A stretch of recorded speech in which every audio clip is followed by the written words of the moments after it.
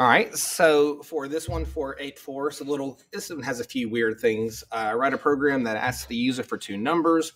Using a for loop, add all of the numbers from the first to the second. So the order does make a difference. And so we're going to ask the user for two numbers, and then using a for loop, add the numbers from the first to the second. So first thing is I'll create one called first value, read int. I want to save it as an integer. The first value they're going to give me. The first number, okay? And then the end value is going to be read int end value. So I have a first value, then I have an end value. The first number they give me, then the second number.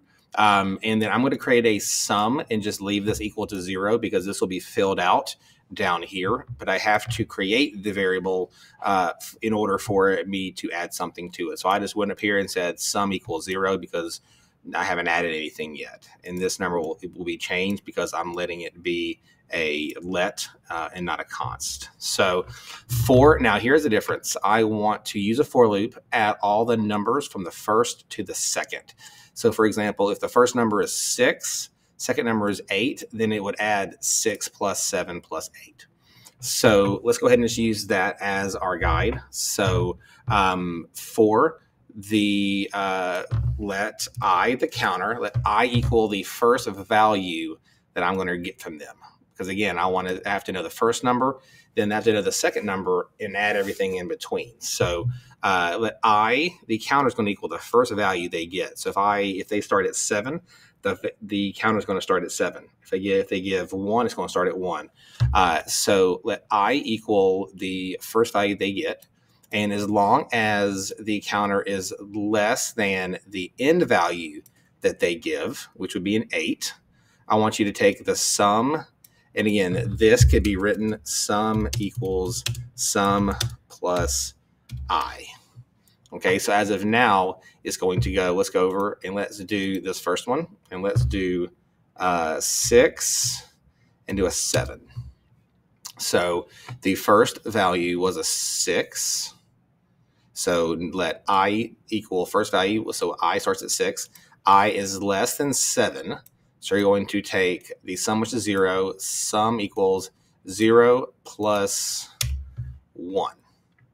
Okay. So, sorry, I'm losing my mind. Sum plus I, I'm losing my mind. So 0 equals 0 plus 6, which is why we got 6 right here. Okay. And then it wants us to add 1 to it. So our first number was 6, 0 equals 0 plus 6. And then we're going to go through and we're going to do it again. Now, I now equals 7 because that's going to be the next one that they gave us. So set I equals 7. I is less than 8. So we're going to go sum equals sum plus I. So it'd be 6 equals 6 plus 1 gives you 7. Okay, and since we did first value 6 and end value 7, we then said the sum is, and then I added this value here, which will be pulled from right here because I'm updating it right here. Again, this this whole thing's a function, but I would put this outside of a function if I wanted it to work. Let's get rid of this. Let's do this. So that way it's not a function. So let's go here. And notice the sum is out of this for loop. So therefore it can work because it's, oops, get rid of that extra there. There we go. And so first value 4, 8, and then it will go all of them to be 30. But here, does it ask us which ones it wants us to do? Missing semicolon on line 3. Yeah, there you go. So that's basically it. We created our first value, our second value. Here, instead of just using zeros, we're letting the I be the first value that created, which is the number 6.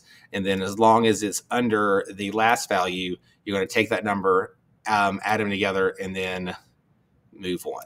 So again, maybe sum equals sum plus I, or we could just do sum plus equals I, whichever one floats your boat. So again, look at this if you need to.